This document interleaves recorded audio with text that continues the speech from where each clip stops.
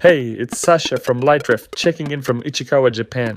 We just released firmware version 1.2.0, and one of the new features lets you assign any Monolit slider to an external MIDI controller.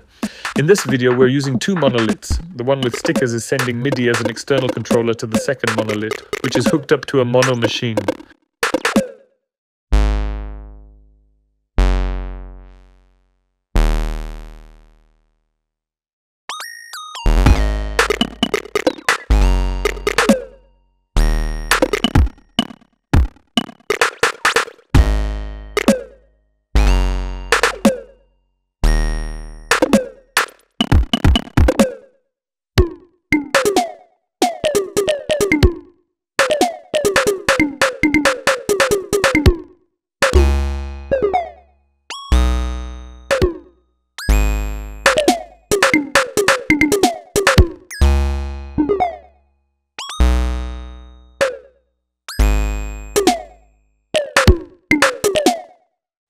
Imagine Monolit sending MIDI notes while receiving a randomly shaped MIDI-synced LFO from an external source.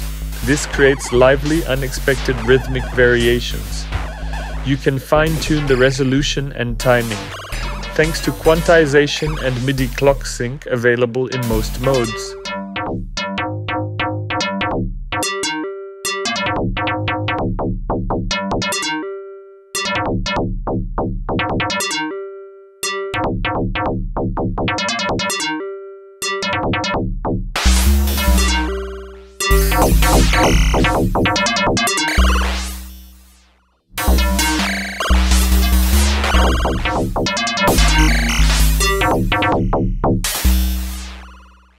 Buttons on Monolit aren't just for sending CCs or notes anymore.